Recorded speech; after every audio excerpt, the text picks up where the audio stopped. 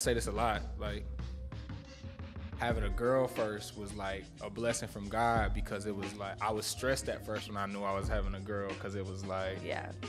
I'm the first man in her life, and so it was like off the top I'm like, all right, what kind of man do you want to be? What kind of man does she want to portray, that she see, that she's gonna look for? Because I mean, ultimately, from what I've seen, women usually go for the dad that they had or the dad that they didn't have. And so I don't know, kind of held me accountable.